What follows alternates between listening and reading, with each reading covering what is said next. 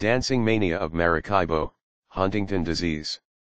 Beginning in the 1950s, Dr. Americo Negrete observed a number of people with a dancing mania in villages along Lake Maracaibo, Venezuela. The syndrome was then called El Mal, the bad, or El Mal de San Vito, the sickness of Saint Vitus.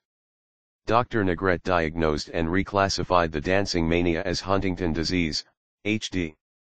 In 1981, a field trip to Lake Maracaibo led to the collection of blood samples and the creation of an HD pedigree, and in time to the discovery of the HD gene.